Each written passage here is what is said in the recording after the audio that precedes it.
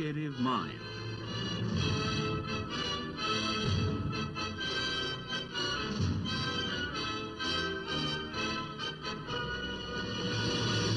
The Lowell Institute Cooperative Broadcasting Council presents Man the Creator, essay number 1 in the National Association of Educational Broadcasters series, The Creative Mind, produced by WGBH-FM in Boston under a grant from the Educational Television and Radio Center. These conversations explore the creative process as it pertains to the American artist and scientist in the 20th century. Guests for this program, Louis Finkelstein, Reinhold Niebuhr, and Milton Nahm. And here is our host and commentator for The Creative Mind, Lyman Bryson. In this series, we're going to explore a mystery. When we get through it, will still be a mystery. It's been a mystery for a long time. And it ought to be easy to understand why it's a mystery, since artists and creative thinkers in science, everyone who has an inventive mind, uses a special form for the expression of his ideas.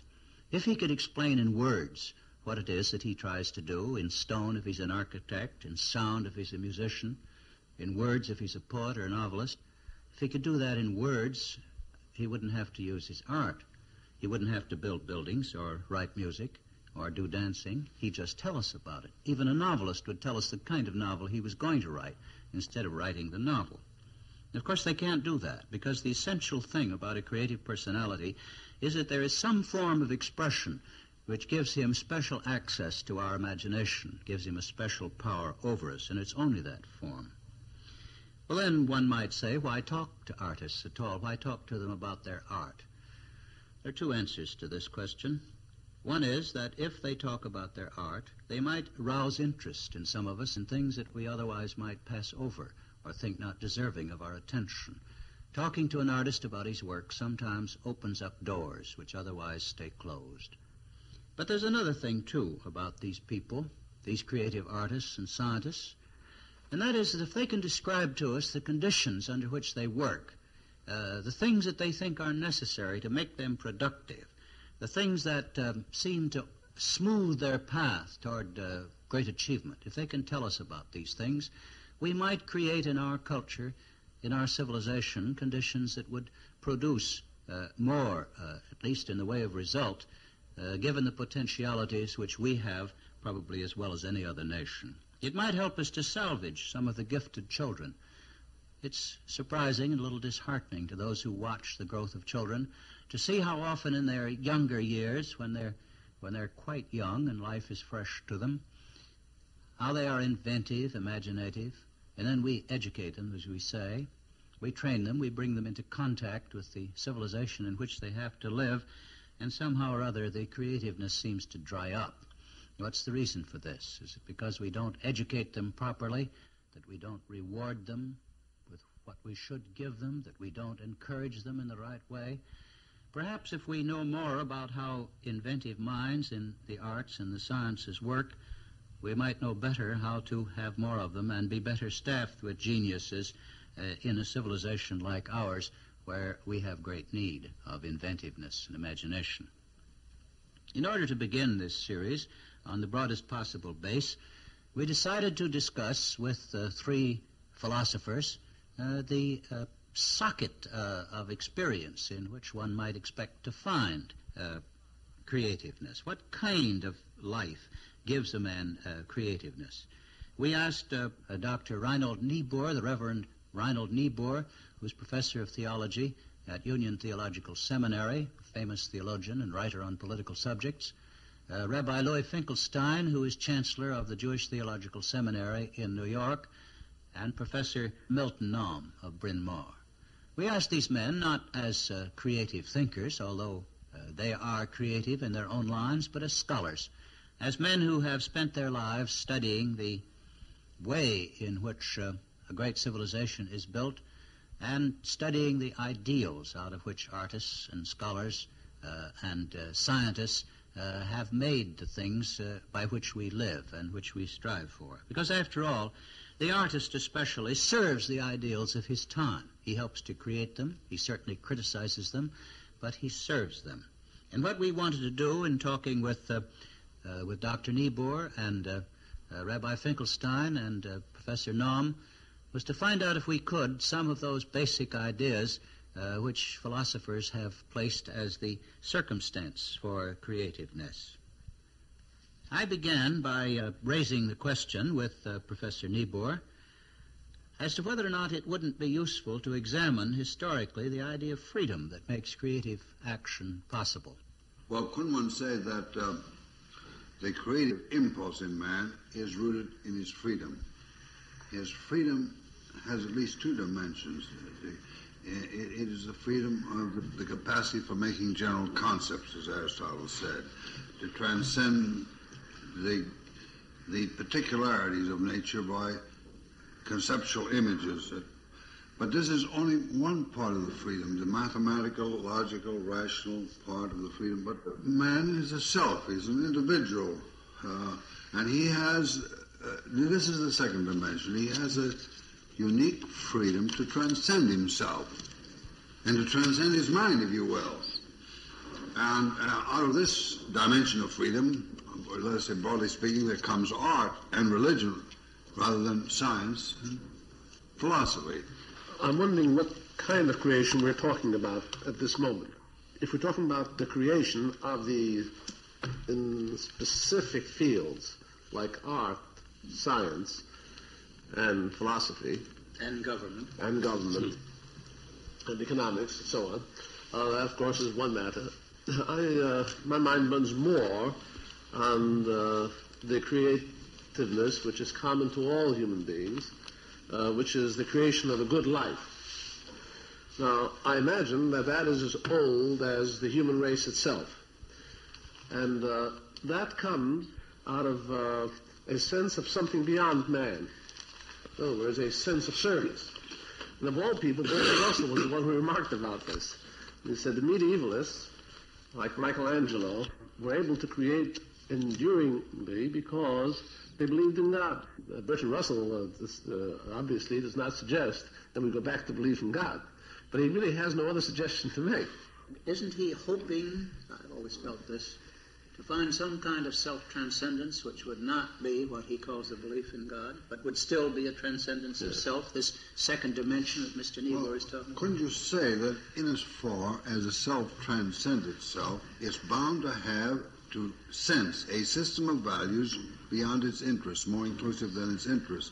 This is the root of morality and religion. But harmonious with its interests, basically. Well, He hopes. Yes, but it seems to me He really, hopes. this is the nerve of the question. That on the one side, you've got a rational theory of choice, which is good Greek philosophy. On the other side, you've got a theory of free originality, which is, I think, quite modern. It comes, I think, directly out of the Christian and Hebraic tradition. And I think it comes directly out of the notion that God is completely unconditioned and man is created in his image, and man has free will. The Greek had no conception of free will. They had a conception of freedom of choice, which means completely conditioned freedom. And I think that these things that come out in art are extremely important for our own civilization, precisely because the problems in ethics, politics, and so on have been really done to death. They're no longer alive. But if you see that freedom is a part of the general problem of originality in art, I think there are new ways of dealing with it. I think it suggests different ways of creativity. I think it energizes people's wills. I think it hasn't become so dogmatic and hidebound. Then simply because the language of art is different and can be used in this way. And as far as the notion of transcendence is concerned, it seems to me that what you've really got is an opposition of a theory of free choice and originality. And I think that it gives rise to two quite different values. The first one, free choice, I think, makes our world an intelligible world insofar as it can. It leads to kind of perfection. But originality leads to the value of novelty and individuality, and this is what we're always after. We want these two things. We want to know where we are, so we can set up a place where we choose rationally, but we want to be individuals and we want to go beyond that. And if this is so, our problem in creativity is the problem of how we can be people with good wills and free wills, and at the same time intelligible people who know the conditions under which we live. I think that's an excellent distinction. the rational dimension of freedom, giving us the structures of existence. We transcend our own situation by knowing the structures. And then there is this additional freedom, which you say provides for originality, which goes beyond. And I think you're quite right in saying this is basically the distinction between the Hellenic and the Hebraic, with the exception of Socrates, who doesn't quite fit into the... It seems to me that the theory of God as a creator and of man in the image of God is really the illustration of free will. And the notion of a cosmic maker, an artisan, or someone who works in matter which he doesn't create, and after ideas which he does create, is a notion of a conditioned. Well, now suppose we try to get to the moral basis of creation, which is what I'm trying to work through. That creation comes out of a certain moral discipline. And it's not possible in a world in which that moral discipline is lacking. Now, this moral discipline may result from a transcendent vision, but isn't it also possible that transcendent vision can only come to people who are morally disciplined? And one of the reasons that we have so little great creation nowadays is that there is no transcendent vision, and there is no transcendent vision because everyone is afraid that if he got it, he would have to change his whole way of life and his whole commitment. So that, in a way, we are in a sort of vicious circle here. We are avoiding the discipline because it's very hard. That prevents us from having a transcendent vision, and therefore prevents us from being transcendently creative, as we could be. Take America as individuals or America as a nation. Recoils from the cost of what creation might involve. Now, I would say that what Professor Nahm has said in two different contexts goes at the heart of the creativity of our Western civilization. I think it was providential that our Western civilization had both the rational and the existential, if you will, the conception of the structures which we must obey, the structures of reality, and the ultimate vision of transcendent good.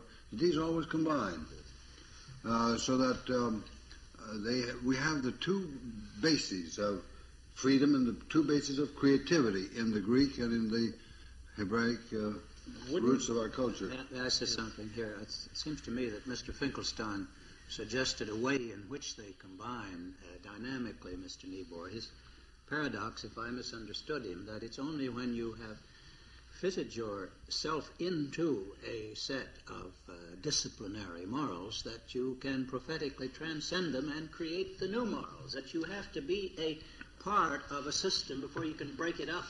Now this, if it's true in relation to the prophets and the good life, I would say is curiously exemplified in the life of practically all great artists who become very, very expert in the techniques of their trade before they transcend the techniques of their predecessors. Nearly all the great artists were great technicians. They didn't discard.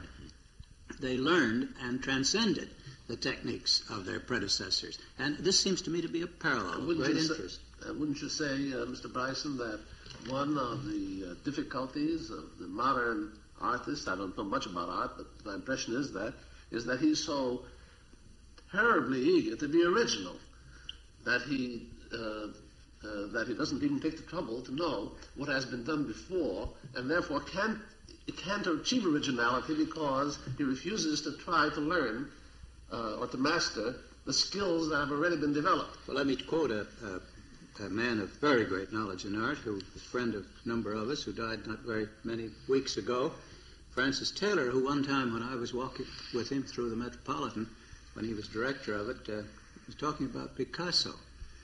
And he said people think that Picasso just sort of wandered freely through the methods. He knew everybody's methods so well that he could caricature practically every great technique there ever was, and his originality lay not as a matter of cause and effect, but was founded upon a miraculous control of techniques of every kind.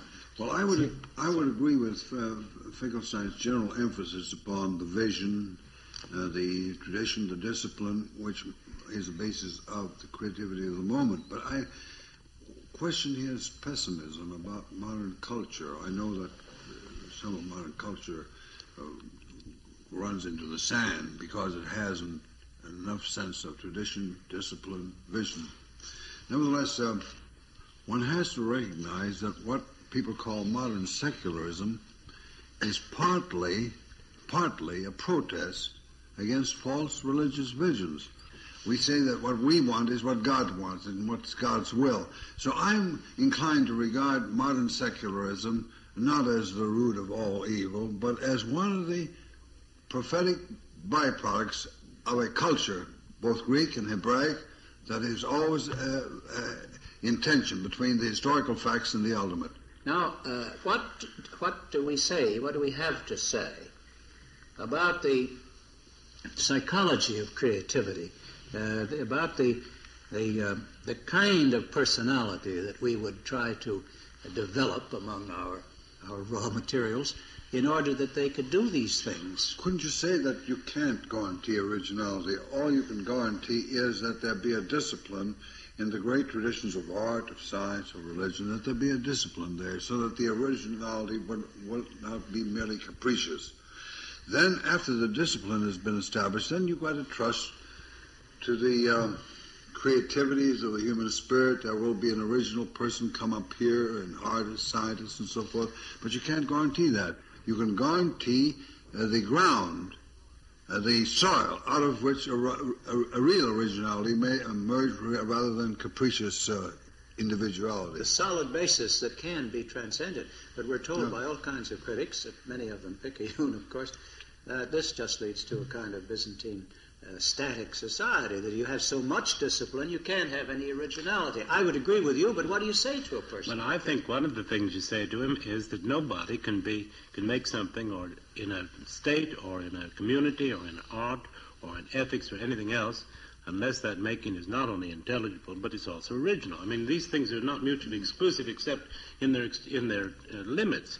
And so that if a man makes a shoe, or if he makes a family or anything of the sort, or a symphony, it depends upon where in the line between these two extremes he falls. And I should agree, if you can teach him the technique that is rational and intelligible, then you've offered him the tools by which he can become original. He may not have the capacities, but he's never completely intelligent or intelligible. He never produces anything completely intelligible. He never produces anything completely original. He always does something in which his individuality enters in, so that then you have to work on that basis. Now, in our time, the whole family structure, the whole community structure, makes against the emergence of creative minds, of truly creative minds, because a young person is brought under the greatest possible pressures to produce quickly. We're really giving him very little with which to fight the enormous pressures, far greater than any time before, which are brought to bear upon him in our time, and smother creativeness. And one of the interesting things to me is that when you think that in 1787, 3 million Americans or 3.5 million Americans were able to produce the Constitutional Convention. I don't think 170 million Americans could produce the Constitutional Convention today to deal with the problems which confront us. That kind of wisdom, kind of ability to create a lasting document, to deal with the compromises that have to be produced, to really contribute a great document to the world. Well, I don't see it. I think that perhaps is the worst indictment of us, that as a nation we are not creative.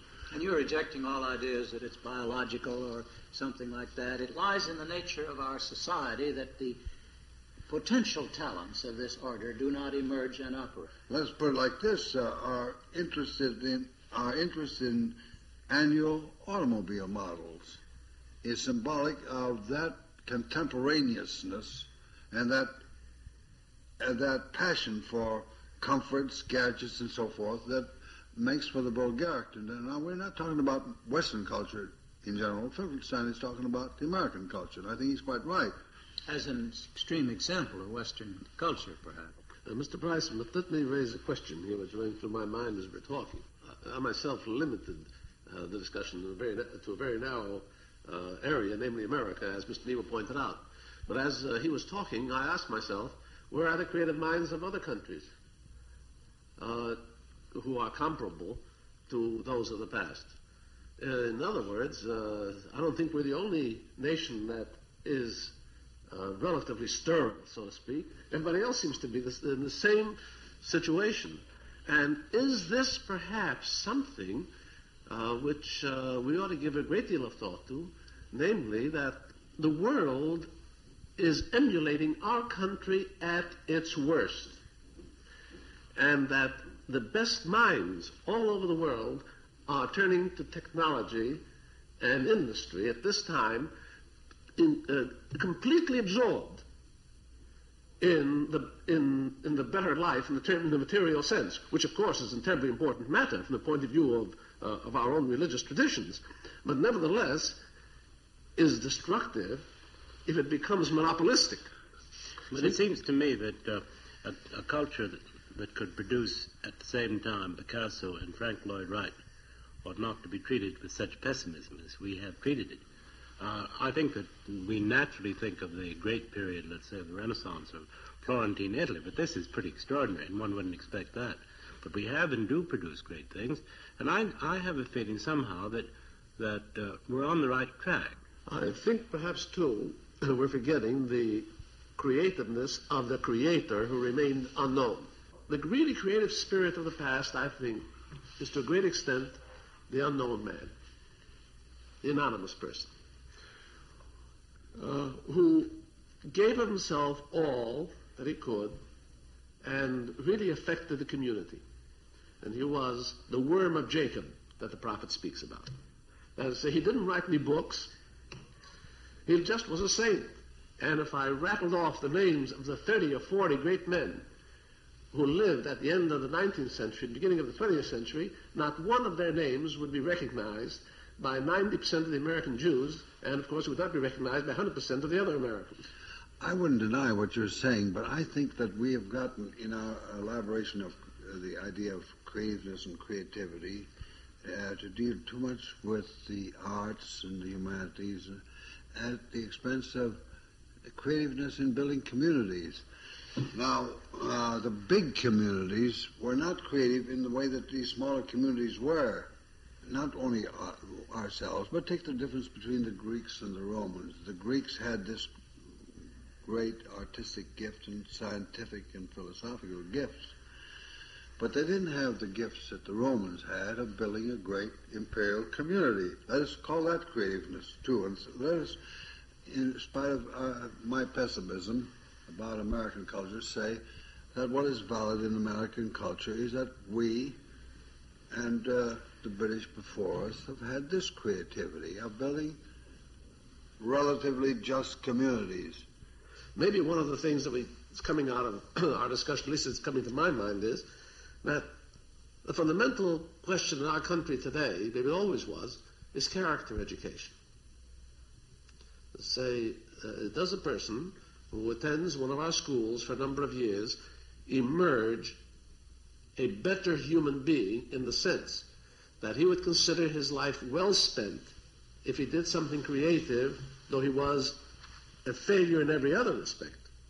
I can't believe that the country that nation has known how to change a corner grocery store into a supermarket chain and to develop the General Motors Corporation isn't capable of giving education to all its young people on the same level that Oxford and Cambridge did at their best.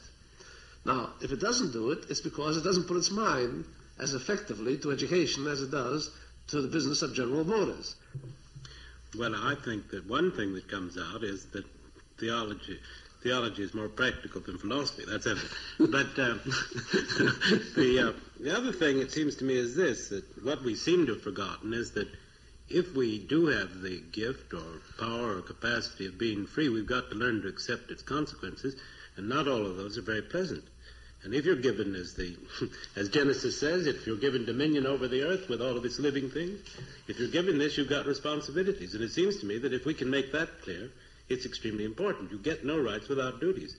And you can't solve these problems easily, and you can't solve them in theory. But theory seeps down, and it seems to me extremely important that we talk as we do from all of our points of view, from the point of view of the artist and the sculptor and the scientist, the philosopher, the teacher of religion, and in some sense try to get a meeting of minds, because we cannot. We seem to be cursed by freedom at the same time that we're blessed by it. And somehow we've got to learn how to live with it and make it useful.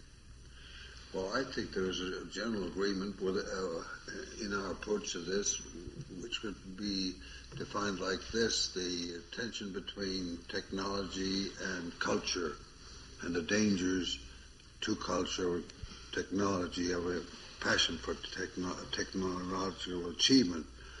And the second is the tension between excellence and bigness. And there we agree. One point where we still disagree is when Finkelstein suggests that a nation which can build supermarkets can do equally well if it just puts its mind to having education for everybody. These are in different order of achievement, and that's precisely the problem. So I'd say in this point we don't agree at all. Well, we haven't time to argue that out. I think with three theologians present, a philosophical theologian or a theological philosopher, Mr. Nahm, some balance ought to be struck here, because so many of the people who are thinking hardest about what's wrong with America take a positivistic point of view. So let me speak from that point of view for a moment, not philosophically, but be positivistic in the sense of being technical about this. It seems to me that you have shown very clearly here, although nobody has specifically said it, whereas in technology, and perhaps in science, although this is doubtful, but certainly in technology, the inventive and the imaginative mind can exhaust the possibilities of his problem without any sense of value, commitment, general philosophy of the world, or anything else. He doesn't need it. But when you get into any of the greater regions of the imagination or human creativity, the arts, philosophy, religion, anything that evaluates life or judges life, then you've got to have a content of value. And we're making a mistake, and I think this was implied in what Mr. Niebuhr just said. We're making the profound philosophical mistake in our culture of thinking that the same kind of effort, the positivistic effort, if you want to call it that succeeds to the limit in technology and goes very far in science, is not sufficient in the fine arts or in the evaluative aspects of life, and therefore those tend to be technically brilliant but empty, they're unsatisfactory, they're inadequate, and the young are unfed because they don't realize that in this aspect of man's life, he's got to go after something bigger than himself. Man the Creator. Conversation number 1 in a series exploring the creative process as it pertains to the American artist and scientist in the 20th century. Host for The Creative Mind, Lyman Bryson. Producer for the series, Jack D. Summerfield, with William Cavness and Nadja Eisenberg as production associates. Guests for this program, Milton C. Nahm, Professor of Philosophy at Bryn Mawr College, Reinhold Niebuhr of Union Theological Seminary, and Louis Finkelstein of the Jewish Theological Seminary, both in New York. Next week, Frank Lloyd Wright, the architect as creator. The Creative Mind is produced and recorded by WGBH-FM in Boston for the National Association of Educational Broadcasters under a grant from the Educational Television and Radio Center. This program was distributed by the National Educational Radio Network.